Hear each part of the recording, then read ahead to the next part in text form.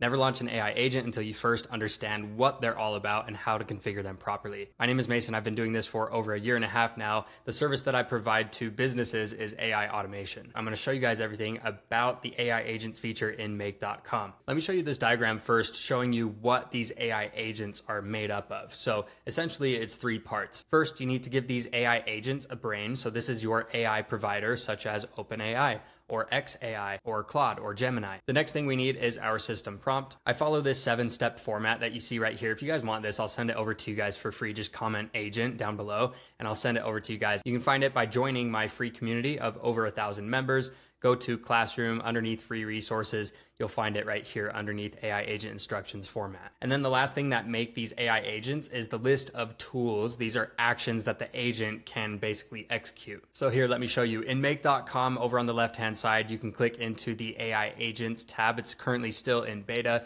but I think they have it rolled out now to every single paid user. So when you're first creating your agent, you go up here to the top right-hand corner, click create an agent. And then the very first thing, remember, we need to give it a brain. So this is your AI provider.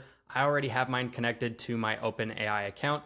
If you're new to this, go ahead and click add and then select your connection type. Make your connection, throw in your API key, hit save, and you've now given your AI agent a brain. Go ahead, give it a name right here. And then as for the model, I always recommend starting with GPT 4.1 for most use cases. You want to start off with a model that's more than capable for your specific use case. And then once you have it all built out and tested out a bit, then scale it back to a cheaper model. So in this case, I'd probably roll it back to GPT 4.1 mini and then test it out and see if I get consistent results without sacrificing on quality. And then for your system prompt, go ahead and follow this 7-step format guide. You can just throw it into ChatGPT and it helps you come up with the system prompt for you really quick. Hit save and it'll take you to a screen that looks like this. So we have our system prompt right here. You can continue building it out as you test out your AI agent. And then remember, the third part that make these AI agents is the system tools. So in Make.com, these are separate scenarios that the agent can call upon and execute. So in this use case, this is my Slack personal assistant AI agent, where I hop into this designated channel. I call it Auto Mason,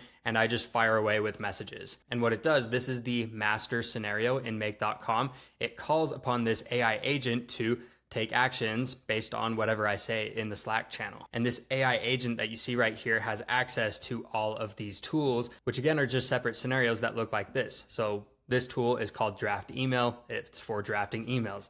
This one is Contact Sheet. So it hits up this Google Sheet, which has a list of all my contacts to basically, whenever I say, hey, draft an email to Bert, right? It goes to this contact sheet and looks up Bert to see, first and foremost, does Bert even exist in your contact sheet? If so, what's his email address? Okay. Grabbing that, then moving on to the next tool, which is drafting the email. So hopefully you can start to see how this is all pieced together and then hitting me back with a reply once it's all done, or if it needs further clarification. As you're adding these tools right here, every time you add one of these tools or these scenarios as a system tool, you need to give it a very detailed description so that the agent knows which tool to call upon and how to use it, in addition to your system prompt. So you also have details of, hey, use this tool, or when tasked to do X, follow this process. Again, this is all laid out for you in this instructions format that I have for you guys. Underneath step 5, it's the step-by-step task flow. So when tasked to draft an email, follow this process right here and use these tools. Yeah, that's essentially it. You can get into more details. So if you want to change the model, you can go up here to the top right-hand corner underneath